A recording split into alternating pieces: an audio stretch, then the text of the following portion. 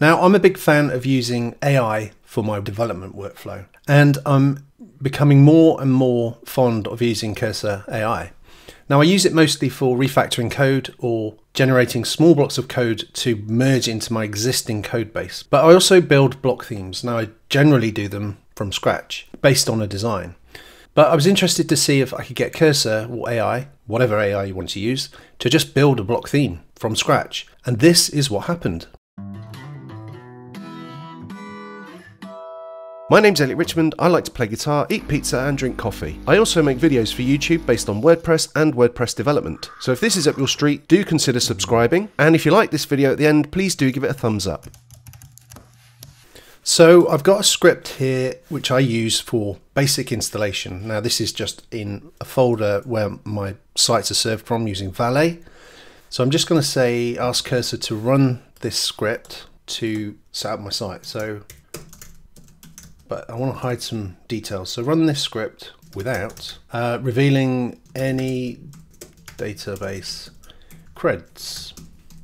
So we're going to use an agent. We're going to use Claude 3.5 Sonnet because I find that that's more stable. 3.7 is a little bit wild, and ChatGPT is just, I wouldn't bother with that.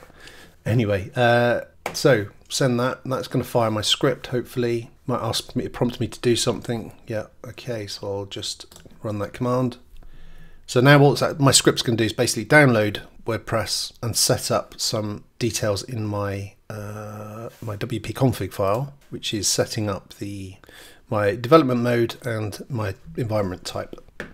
So we have, also it's setting up my SSL as well, which is why Valet restarted. Okay, so that's finished. So I'm going to get rid of that. I'm going to start a new chat. I don't want to run that.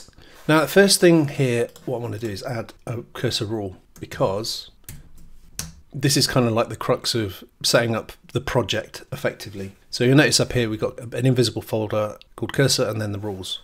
So just cancelled that. So new cursor rule, and this is going to be project rules. And that's just going to name the file. Now it's important to give your rule a description. So this is just going to be theme creation prompt. And I've got some stuff off screen here that I'm just going to copy and paste in and just sort of like just roughly iterate what they're all about. So this is basically just, create a WordPress block theme with the following specifications. So I've got some various specifications here, so paste that in. This is just the theme location, WP content file in the theme folder, and the theme name will be AI build. And I have some other requirements. So structure the theme with the following components. So here I want to make sure that I've got a style sheet, obviously, theme.json, but specifically I want to use version 3.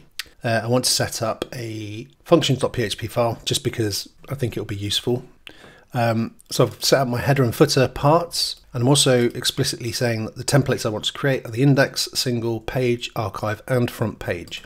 Let me just get some real estate here so that you can see what's going on the screen. And I've also got some technical requirements as well. So I specifically want the content width to be 900 pixels and the wide width to be 1200 pixels. And I want to set my typography. I want to use a system sans serif font. I want to use responsive typography using Clamp. Fluid size, I want to define fluid font sizes for small, body, heading and text. Display text. And I have some other design requirements. So I want to use the accessibility color contrast compliance. Ensure that spacing uses Clamp as well. Maintain a consistent white space. Only use core blocks in templates. So don't go wild and start downloading plugins. And follow, obviously, WordPress coding standards.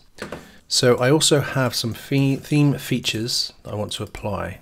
So I want to ensure that it's a full site editing, support for block patterns. I want to disable the custom color palette, disable the custom font size custom font size option, and it needs to be responsive layout. And for images, I want to randomly select the href from Pixum photos.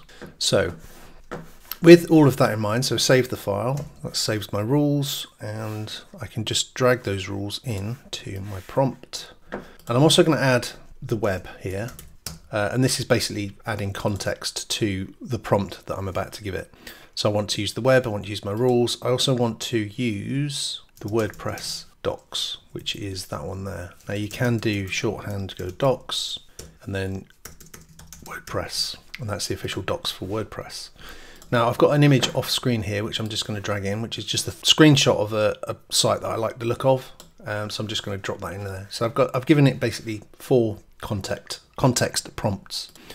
So now all I need to do is actually give it a prompt, bearing in mind that my rule set is quite specific.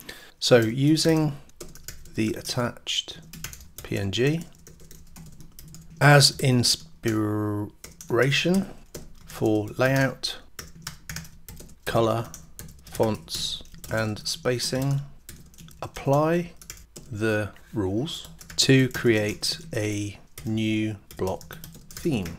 So I'm going to use the agent Claude 3.5 Sonnet because 3.7 is a little bit wild, a bit weird, and I wouldn't even bother with ChatGPT 4. Just in my experience, 3.5 is good. So let's send that to the AI and see what happens. So you can see here it's gone off to the web and it's looked for inspiration, I guess. It's looking at various references to blocks and patterns, frequently asked questions, and now it's prompting me to create a folder in my theme folder, in my content folder yet. So I'll run that. So I'm guessing in here I should now have, oh there you go, started to build it already. So it's giving me a style sheet and it's now generating the theme.json file. So let's just review this. I can see the custom font palette has been set to false, which is what I wanted. Font size as well as set to false. That means that you won't be able to select a random or a custom font size. It's using clamp, which is what I've asked for, which is good. It's set my layout, content width to 900 and wide width to 1200. It's also applying the clamp to my spacing sizes, which is what I asked for, which is great. Setting up some generic styles and also some element styles. And then it's gone on to build the functions.php file. So it's adding some theme support, which I didn't actually ask it for, but it's gone ahead and done that, which is fine. It's adding, okay, so adding some pattern categories, yeah, that's fine.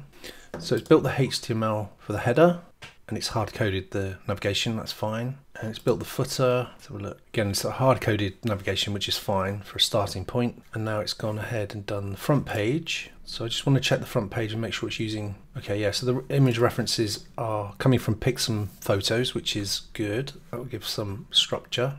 So look, so it's built the index HTML file, pagination, yeah, and it's going to fallback for no post found. That's good. Now it's trying to build the single HTML file. So I'm guessing these are all, yeah, these are all populating already in the theme folder. So that was the single file. It's pretty good. And there's a page. So the page is pretty simple, just made up of a title, featured image, and content. That kind of makes sense. And then finally the archive page. Yeah, okay. Okay, so and then it's just giving me a review, a summary of what it's actually done. So I think that's finished now. Yeah, okay, so, okay, accept all of those. So now I've got a theme with everything in it. So a basic structure, basically. So now I'm going to go back to my site, and this will have logged me out. Okay, so we've got a structure. Now, it looks very bootstrappy, but it's a structure, right? So let's log in and see what templates we've got. Themes editor. So templates. Okay, so that's pretty. What's that? My page. Yeah. Okay, that's a basic page. There's some contrast issues here, so it didn't do a great job with that, but it's given me a structure. So let's have a look at the front page. Now, I wanted to check the responsiveness. I know that it did add clamp, but let's have a look to see how it's working. So there may well be some adjustments that you need to make. It doesn't look like clamp is actually doing anything, or it's probably so tiny we can't actually see it working or in action. But anyway, it's a structure.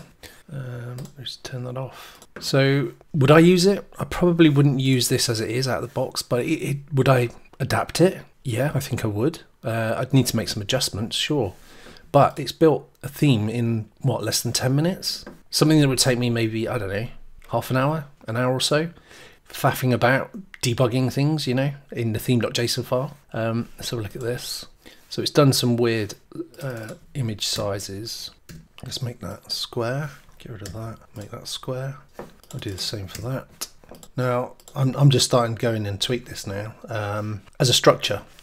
So let's just have a look at if I close that, I want to show you the actual inspiration that I used. So this is going to kind of be a little bit off screen. So it has actually picked up the language, which is I could probably add that to the prompt to specifically turn any language into English from any inspiration I give it, but that's down to me. But it's a starting point. So it's given me some branded images, which is fine. The button, I think that's a button. It is a button, but it's not styled it maybe in the right way. Yeah, okay, I'll make the text white. Okay, there you go. Let's go back to that. So what's that? That's given me something. I don't know what that is. That's product logos, I think, and then a footer. So it's missed out some of these pages, but the colors, I can see where the colors are coming from. So yeah, I mean, that took less than 10 minutes. So yeah, like I said, would I use it? Probably not. Would I adapt it? Probably, absolutely. So there you go. That's how I built a WordPress block theme in 10 minutes or so using only Cursor AI. So what do you think?